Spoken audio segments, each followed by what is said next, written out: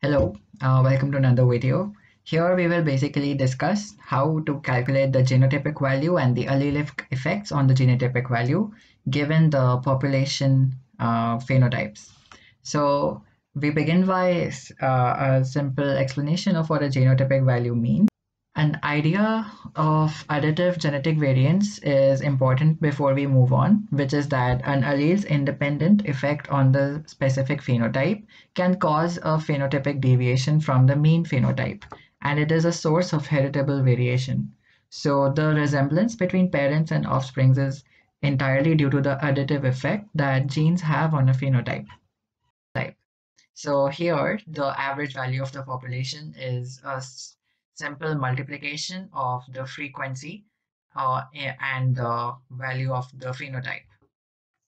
The frequency itself represents the number of times the particular allele is present in the genotype. So if you have the alleles A1 and A2, we can represent them by the frequency P and Q. So the genotype A1 will have the frequency P square. The A2 genotype will have Q square.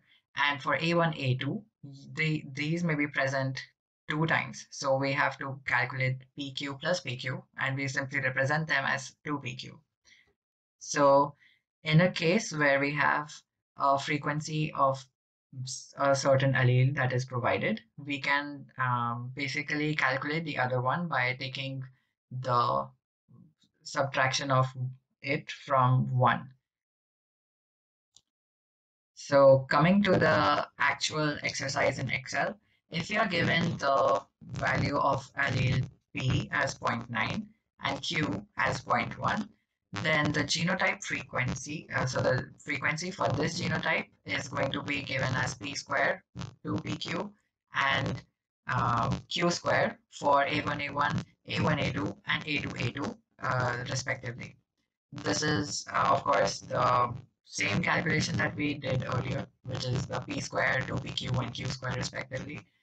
Then the phenotypic value will be given either to you. It might be the weight for the population or some other attribute which is already measured. So how do we calculate the mean? We simply multiply the frequency into the phenotypic value for each of the genotypes, and we add it all up. And whatever value we get, that is the mean for this particular population. And then we can simply subtract that to get the genetic deviation for all our genotypes. Then, to calculate the average effect of the two alleles, I have simply looked at this particular formula and applied this to my Excel sheet. So for alpha 1, which represents the average effect of allele 1, and hence we can have the overall average effects for both the alleles in their combinations as well as individually. Hope this was informative.